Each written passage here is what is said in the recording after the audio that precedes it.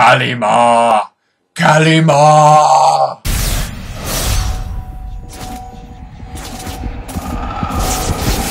Supernatural, Season 8, Episode 3, Heartache. Also known as the Winchester Brothers in the Temple of Doom. This is Jensen Ackles' third directorial episode, and I always love it when he's in the chair. I find that Jensen's episodes tend to be more character-focused and much less overarching narrative, like many other episodes of the show. This one, however, has the least character focus of the three, but it also isn't story-focused either. It's very much a one-off ep. Heartache takes us on a trip way back to Season 1 in a way, actually. We've got our Monster of the Week here, and it's an original one, so no callbacks to some other thing in the show's bulky mythology, which is nice. Another thing we don't have is more of Dean's Purgatory, which we've had fed to us in the 2 previous episodes. And yes, I'm making Purgatory a thing. But yeah, this one doesn't have any flashbacks, which isn't actually surprising. Those flashbacks are very Dean-oriented, and Jensen's directed episodes usually don't go in depth with Dean. He tends to keep away from his own character and focus more on the other mains, like Sam in The Girl Next Door or Bobby in Weekend at Bobby's. That's another thing this one doesn't have though.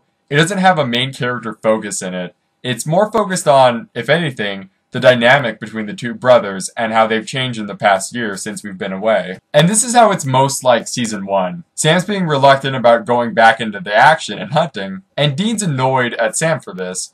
He feels like he's back to full capacity with Sam at his side, and he talks about how being a warrior just feels good to him, which I think you can add as another Purgatory is Pure moment for him. And they go back and forth about this throughout the episode. Sam wants to track down Kevin, get the tablet, and tie that loose end up so that he can go back to living his normal life. Dean is pissed at this and talks about how they have a duty to protect and save people. There's a problem here, though.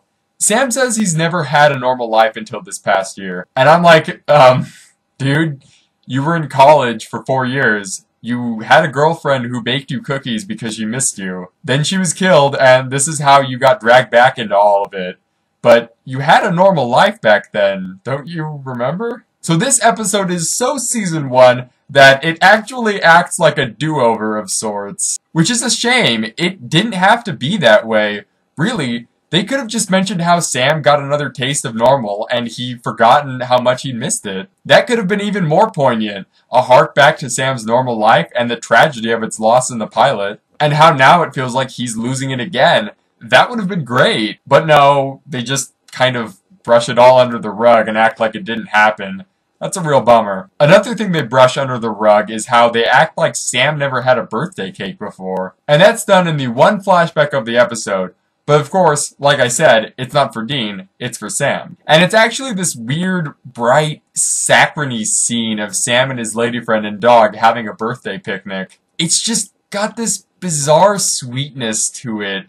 I don't know, it kind of jarred me a little. But yeah, Amelia, said lady friend, has a birthday cake for Sam, and he acts all befuddled. But once again, 4 years at college with his baking girlfriend, Jess, I'm pretty sure he's had a birthday cake before. In fact, remember when they did those Sam and Dean as kids things, and Dean used to steal Sam Christmas presents and stuff? I'm sure Dean's given Sammy a birthday cake even, or something like it. So what gives here? It's just weird, and I love everything else about this return to Supernatural's roots. But not when they ignore things that were previously established and try to just redo them, essentially.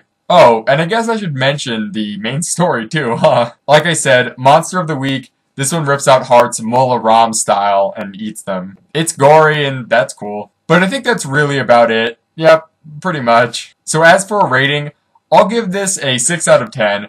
I'd give it a 7, but I think the problems it causes with Season 1 definitely hurts it. Still above average though, and definitely not a bad episode, just lacking in areas. But that's all for now, so I'll see you next week, ass butts.